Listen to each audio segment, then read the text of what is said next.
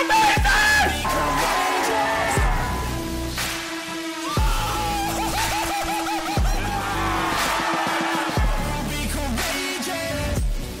guys, how you going? It's down BKRsport. We are going to be discussing all 17 NRL clubs and ranking them based on their organisation, based on how likely players are wanting to go there, the success that they've had comparatively to the lack of success. Do they work the salary cap well? Yes, we will be including that one there. So just overall how the club is. Not their performances necessarily on the field, but just in general what that organisation looks like from a fan's perspective. And we'll be going through the 5 categories here, which is elite quality, they get by, struggle street, and couldn't organise a chook raffle. Now, all 5 of these, there will be at least one club in each of them, right? I will make sure of that. You guys know the tier makers that are coming back very soon. I think in a couple of weeks is our first one, maybe 2 weeks will be our first tier rankings with the positional players. So we go through every single player in every single position and rank them in their position amongst the other players. So it's a really good video series, that one. We do that every single year with other content creators. Can't wait for that, and it's similar to this. So I think we should just get started here, guys. Obviously hit that thumbs up button, subscribe if you are new around here. We're going absolutely daily. We've been every day so far this year, so by the time we've been 1 week,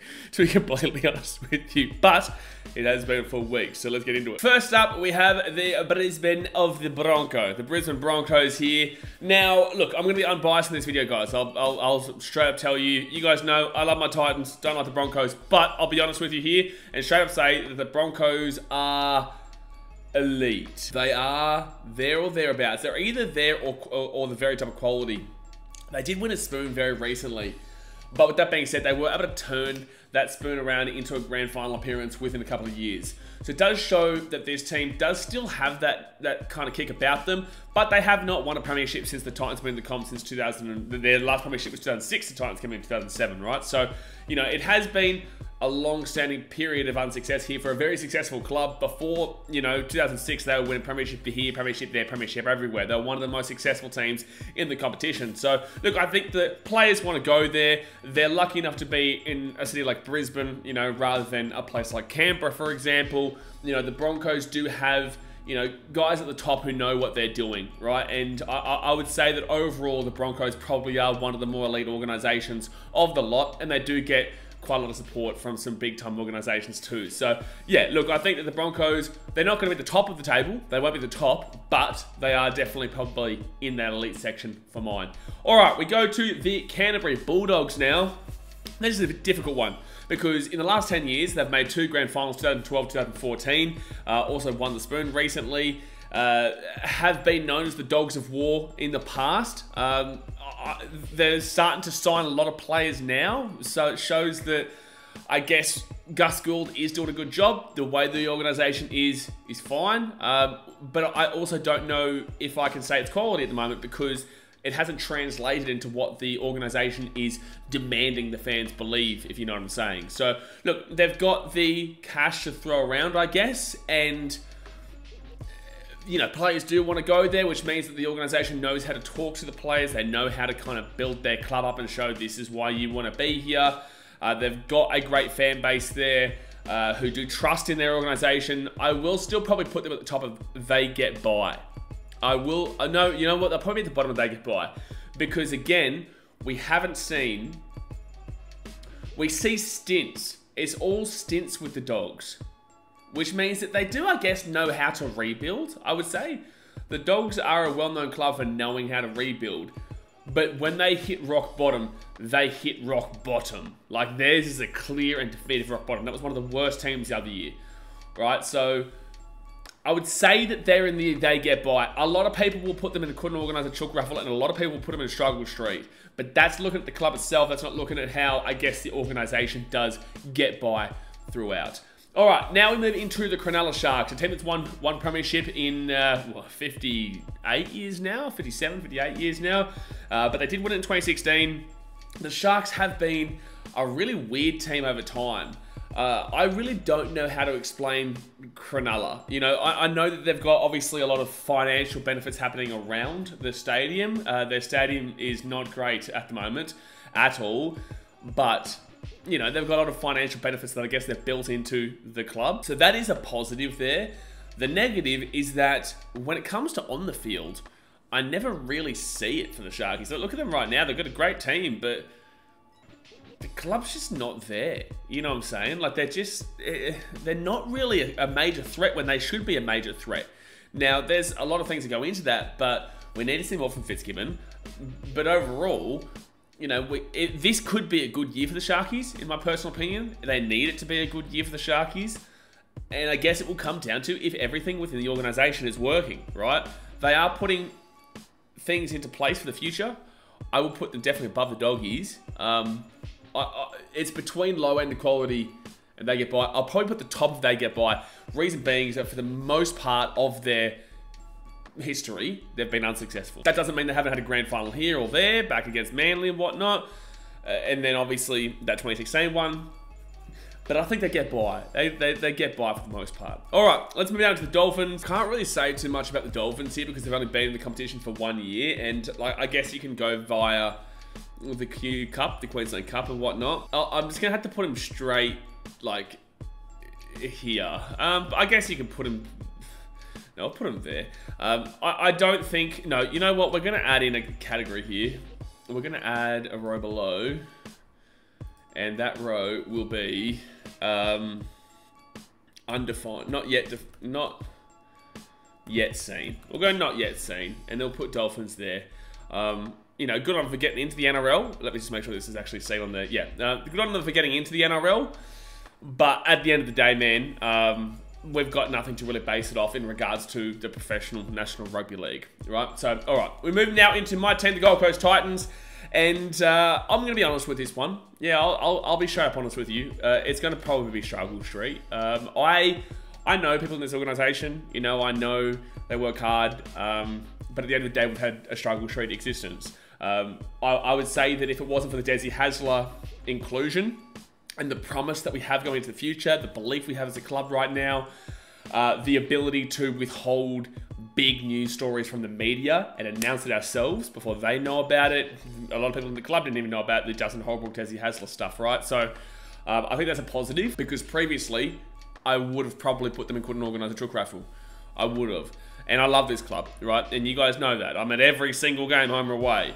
And again, know these people. But I need to see the proof. I believe in Stevie Mitchell. I believe in Dennis Watt. I believe in how this club is being run now. But we've gone through a long, unsuccessful tenure where there's not been much to kind of give me evidence of anything above. So previously, they would have been down below. Couldn't organise a chook raffle. I do think they're on the up now. So they'll be in Struggle Street. The Canberra Raiders. Weird one, man. Really, really weird one. I'm probably going to put them into the... I'm probably going to put... I don't know. I could easily put them here. I could easily put the Raiders there. But they might be there. I'm going to put them here. That might be a bit of a... Do they get by? Do they? Like, technically they get by. No, you know, we'll put them there. It wouldn't be controversial, put them on Struggle Street. But that's my thought process. You know, one, no one wants to go there, which is not necessarily the organisation's fault, but, like, make a reason for them to want to go there. You know, there's nothing that really kind of benefits you, in my opinion, about Canberra. And besides 2019, they're kind of there. They couldn't promise so much more. Like, they do have... So you can see they've got so much more there, but it just never really is there. They are on a 28, 29 year streak now as well, mind you. People talk about Parramatta. Raiders are about 29 years without winning a comp as well. Fun fact. Yeah, I think that they get by. They do what they need to do. But there's nothing spectacular there. I don't think they're awful. But they're in a pretty bad streak. They are in a pretty bad streak.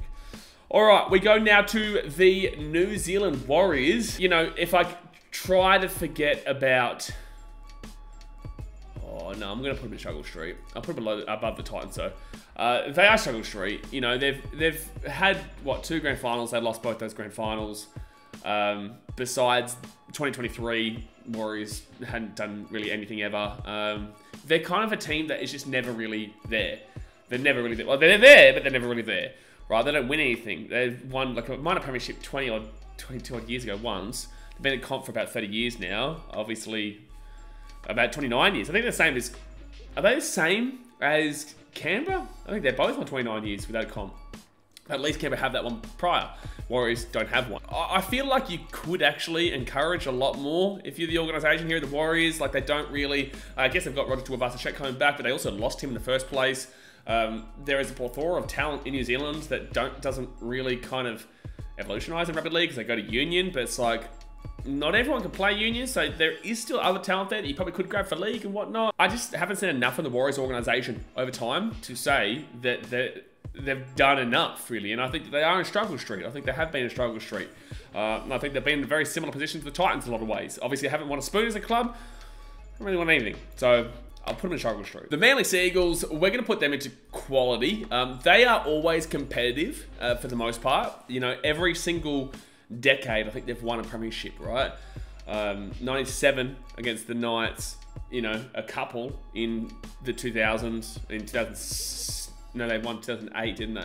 Yeah, it was 2008, they didn't win a couple, they won 2008, and then they won 2011 and 13, no, they lost the Roosters there, 2011. They always win, and then they've won, obviously gone back.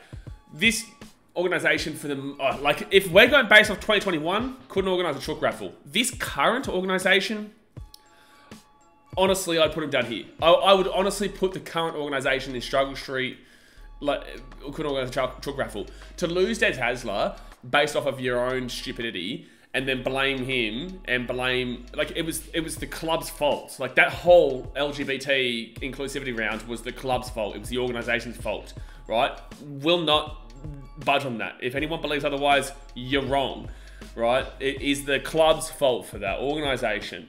But overall, throughout time, Manly are a more quality organisation than most. I would not put them in elite. And I think another big reason for that is that fiasco that we saw recently. But they do know how to organise this club. Melbourne Storm, this is going to be a pretty obvious one here. They'll go above the Broncos as well. The Melbourne Storm are elite, obviously part of News Corp. Always getting some very solid players from Southeast Queensland. They've obviously had success throughout all of their time. Also, if they got caught for the salary cap, but also know how to utilise books to win premierships before they get caught with a salary cap. You know, this club knows what they're doing. They know what they're doing for the most part. They're in a little bit of a kind of precarious situation right as we speak, as they're teetering on the edge of kind of falling really back down to the pack quite a lot. But for the overall, you know, package that the organisation provides, I'm saying that the Melbourne Storm are in elite, and yeah, I'm very happy with where they are. They're definitely above the Bronx. All right, Newcastle.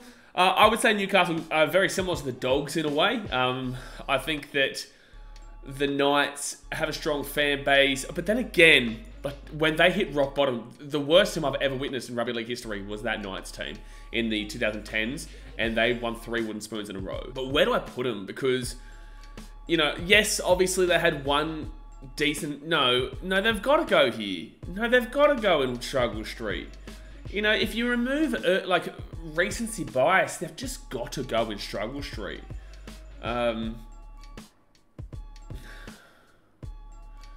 They've got to go in struggle street. I am going to put them... I'm going to put them there. I'm going to... Oh, it's either there or there. If you go via the premierships previously, I guess that's Knights there, but that was also 24 years ago. Not 24. Roughly 20 plus years ago, right? So that's before the Titans even existed. I would say if we're going after that, then the Knights haven't been able to organise a chook raffle, to be honest with you, but they'd be up there in the struggle street. It's just the 1 year, as in last year, they had a good year, but besides that, it's been massively struggle street. I will put them there because for the most part as well, the Knights have actually finished below the Titans, I would say, for the most part of the last 10 years. It's kind of probably been back and forth, really, actually, back and forth. But then again, there's definitely a guaranteed 3 years. I don't know. It's just the Knights organisation doesn't really give me a great deal of... They know what they're doing overall. And for such a strong, passionate city that love their rugby league, I would put them where they are based off of their especially recent history. But that may be controversial. I don't know. Comment below. Let me know in the comment section.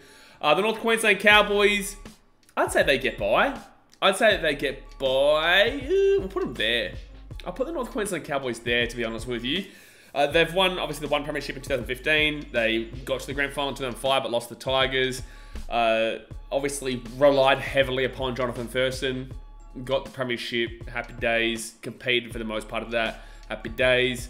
Haven't really done much since. You know, they don't really have much fan hate towards their organisation. I don't think they believe in Toddy Payton. They believe in the organisation overall. Not that they've given them a great deal of reason to, besides 1 year in 2022 where they came out of nowhere and absolutely killed it. And 2023 sucked again, and 2021 really, really sucked. They haven't really hit it since Thurston obviously left. So I think that they get by. You know, I think that overall the Cowboys are there. They get by. No one really comes for the head of the CEO, is what I'd personally say there. And they spend money when they need to. You don't really see them going out for these big, massive star players, realistically. You don't really see them kind of going out there. They lose a couple of players. They did lose some good players recently, to be fair. I think they get by. I think they're fine. Parramatta Eels, you got straight here. Couldn't organise a chook raffle. You could not organise a chook raffle. I'm sorry, but it's a reality. You may think I'm the devil, but I'm sorry, this is the reality of your situation. For such a successful club in the past, if we're talking 1980s, then bingo.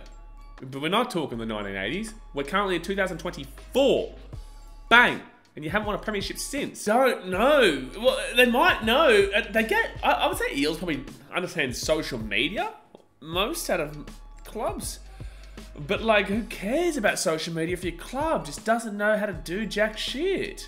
I'm sorry, but this isn't just based on premierships, but you've got to weigh in a 38-year, 39-year drought. You do. And they've had a good couple of years, but then last year did nothing. You know, they made a grand final, got absolutely whooped in the grand final, but, you know, this team doesn't look like it's being led right. It doesn't feel right. I made a video about this the other day. It doesn't feel right now. There just isn't enough to get them over the line at the moment. I don't believe in Brad Arthur. I think that, you know, they're too hell-bent on winning with this playing group, and they were awful in the 2010s. This team was competing. Like, they cheated for 2 spoons.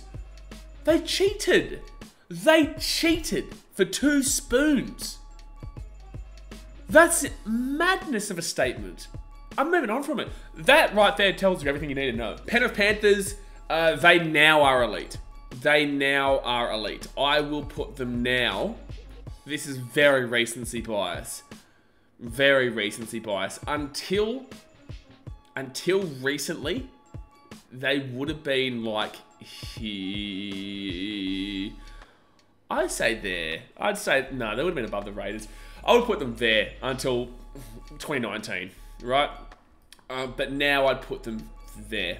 The Panthers, for a struggle street of a local area, let's say, right? And that's not the insult. I'm just saying, like, people from there also say, it may be not the best. I love it. Like, it's in my place, it's in my home, but maybe not the best comparatively, right?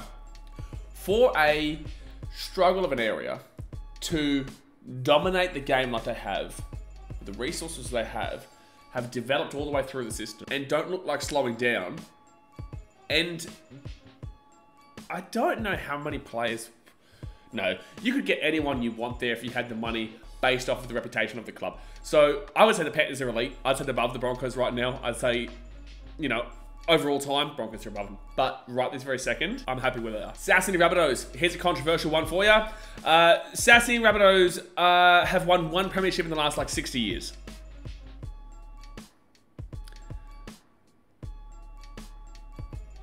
You know? You know what I'm saying? This club has led you a lie. Like, the organisation has led you a lie. And I'm sorry to say this to you Rabbitohs fans, but they have. Which is very smart. Very smart by the organisation to do this. They're always telling you, always really focusing on most successful club ever. We've won all these premierships. We're the greatest team that ever existed. Whilst it's all technically true, it is technically true. They've only won that 1 premiership in 2014 that most of you who are watching this were alive for. Now, this is smart to utilise those technicalities to really kind of get you to believe and remind yourself that you're one of the biggest clubs when you are a big club, you are a massive club, but you don't compare to a lot of those recently successful clubs, Like, for example, the Panthers, like, for example, the Storm, like, for example, I guess the Roosters too, and the Broncos. With this being said, though, you have been competing. I'm not saying that you've been awful. However, when I was growing up, like, when I was a young lad, early 2000s, late 90s, you were dreadful. Like, you were kind of like the Tigers of this generation. That's how bad the Rabbitohs were. I remember growing up and this team being, like, the joke of the league. But now they're kind of back to competing, but then they missed the 8 again this year. I think that this is one of the biggest con clubs that we've seen. I will put them at the top of this. I will put them at the top if they get by. Now, this might be controversial, and you may not like it, but in my opinion, it's a reality. So go and comment below if you disagree with me, if you think that I'm full of shit. But explain to me why I'm full of shit. Explain to me. Just because you compete and are involved doesn't necessarily mean the right things are being done. Right, and you had Wayne Bennett. That was a really good stint for the club. But I don't know, man. I think they've just done a really good marketing job on the fans. St. George Illawarra Dragons obviously won a premiership about 15 odd years ago now, 14 years ago to the day. Maybe not to the day, but to the year. The Dragons now, right this very second, are there. Right this very second are there. I would say...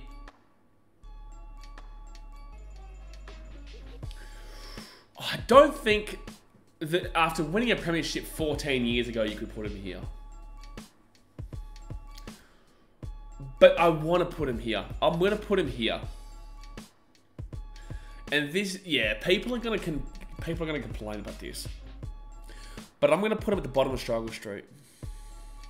I think Dragons fans will want to see them higher. But I also will tell you, Dragons fans, you're complaining a lot about your organisation. You're complaining a lot about them, and I agree with you. I think they couldn't organise a chook raffle. Actually, you know what? This is my list. I'm going to put them here. Oh.